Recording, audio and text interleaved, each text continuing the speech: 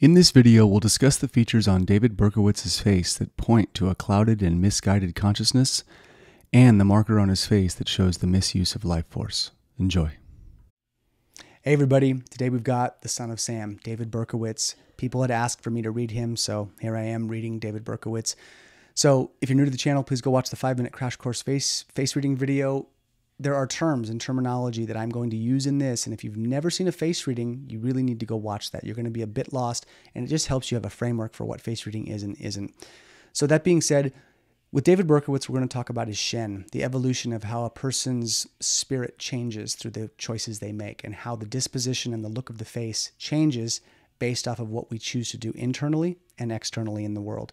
The other piece that we're going to talk about is his liver system. He's got really dominant eyebrows. We're gonna talk about that, and then talk about the trustworthiness of a face, because people have been asking about this. And whenever I read a serial killer, people are always wanting to know more about that. So we're gonna dive into all these things. So first and foremost, a little backstory.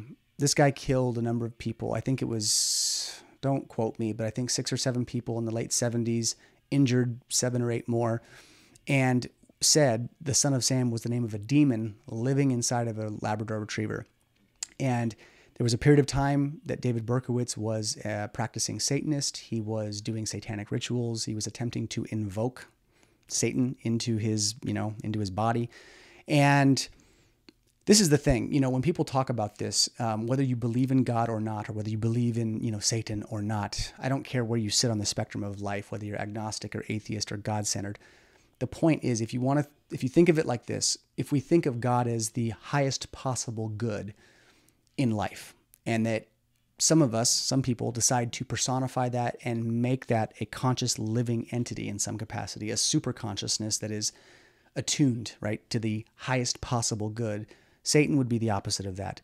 The worst bad, right? The baddest of the bad, the darkest of the dark. And so whether you think those are personified consciousnesses or not, when a person is gearing their energy and their focus and embodying one of those two directions, that does matter, whether it's symbolic or people think it's real or not. Where we direct our life force, it matters.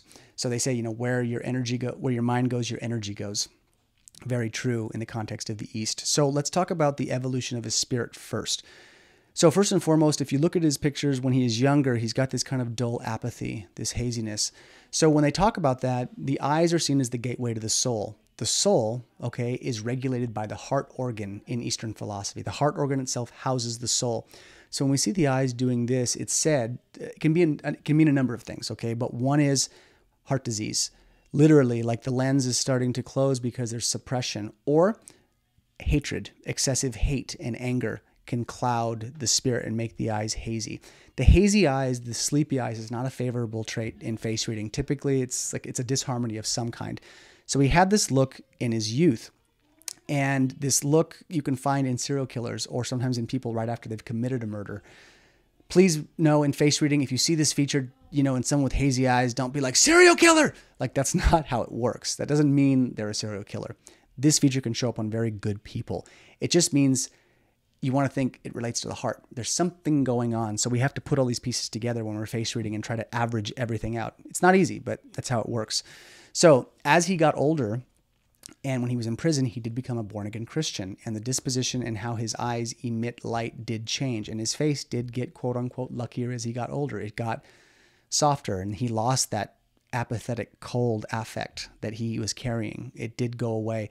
And so, he is born again, and he does truly believe that God forgave him, and he has, he's spent the last, I don't know how many years, preaching to people. He's been trying to get the Bible into people's hands. And look, I'm not saying that that's like gets him the get out of jail free card, or it fixes anything. But in terms of a person going in that direction, I do think is better than to have no remorse for the killings and to have no sympathy for the families. And I've watched a lot of interviews with a lot of serial killers, Richard Ramirez, Ted Bundy. These guys, when they're doing it, either have no remorse or it looks scripted. And you're like Ted Bundy, when I watched him, I thought, you're saying all the right things, but I do not buy it. Something in the Shen, something in his face, I don't buy. This guy, I actually believe him. I think he's genuinely sorry. Doesn't fix anything. I think he should spend the rest of his life in prison. He's never getting out. I think it's where he should stay. There are consequences to actions like this, absolutely. But he does seem genuinely remorseful, and it shows in his face. His face does look like it changed for the better. So all of that being said, he's got a hanging dagger, this carved line right in the center between his two eyes. This is seen, when we see these deeply carved lines, this is a misallocation or misuse of Jing. It's the improper wielding of life force.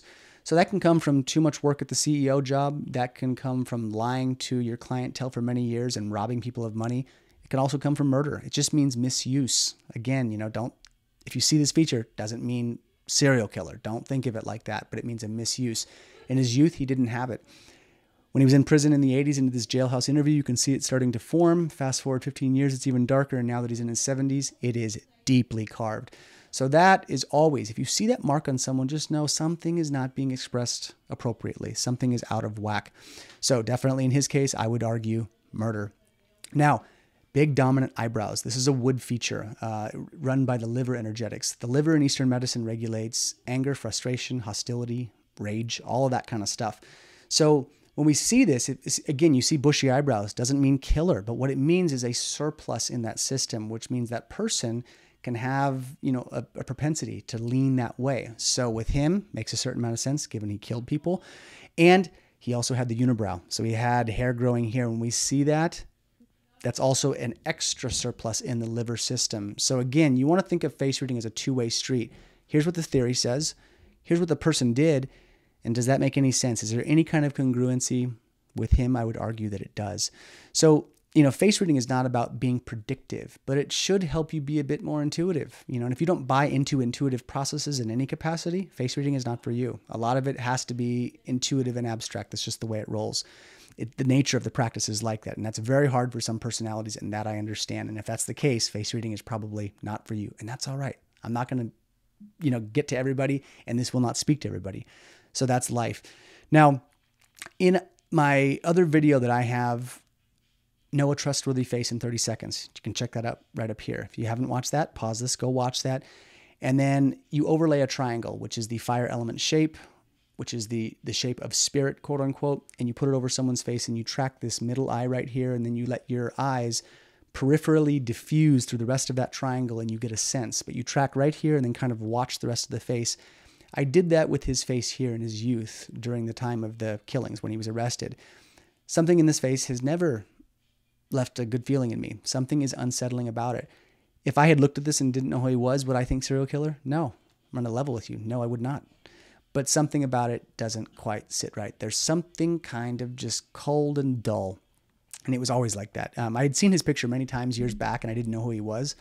And it always left me a little uneasy. But this is a great technique in terms of knowing a trustworthy face. It's the feeling you get. And that feeling, trust to one person and trust to another, it's going to be a little relative. Some of us might have more moral flexibility with a person. So, or moral flexibility in terms of our standards of what's okay and what's not. Are you willing to steal for your family? Are you a robber, quote unquote, across the board if you're stealing to keep your kid alive? Are you? Some people would say, yes, it's robbery is robbery. And some people would say, no, it's robbery, but for a good reason. And so we all have different flexibilities. That's why you have to kind of put this triangle over people's faces and let your system read their system. And that's the equation. Now, in looking at his natural face, his public persona and inner persona, to be honest, I really would have thought that his public persona, which looks more aggressive, more dominant, I thought that would have been his inner persona.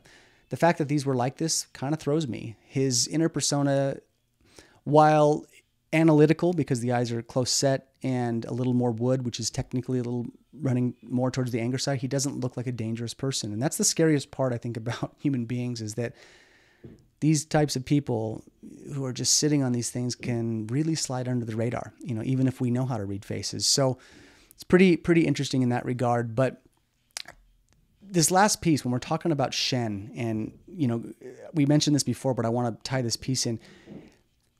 People have a tough time with this idea of Shen, because a lot of it boils down to the look on their face. What's the feeling it gives you? People are like, that is nonsense, and I can really understand, all right, fair enough. It sounds like nonsense to some.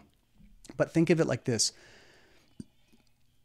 We've all seen someone's face. We've all looked into their eyes and said, that person gives me a bad feeling. Why is that? What is that?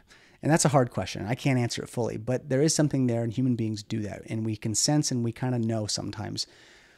But the choices we make, how we live, the things we do, how we choose to utilize and wield our life force into this crazy adventure we call life, into this 3D interactive simulation of sorts, changes the way the face looks. Mind and body are not separate. Therefore, when we do things and we make decisions inside the mind, things on the outside change. Look at this picture from this soldier from 1941 before the war and then 1945 after the war. It's the same guy. But look at the look in his eyes. Look at the wrinkles. Look at the mouth. Look at that face. Those are two completely different people. And I assure you, that man on the right has had to kill some people. That is the 1,000-yard stare. That is a person who has become or had to adopt the killer instinct. And so this is just case in point. People's faces change, and that's only in 4 years. So how we navigate our internal terrain is going to reflect on the face. And that's the thing to remember about face reading. And when you're reading Shen and reading people, look at people's faces, get a sense, get a feeling, because it is, in some capacity, indicative to how they've lived and what they've chosen. All right, chill. Take care.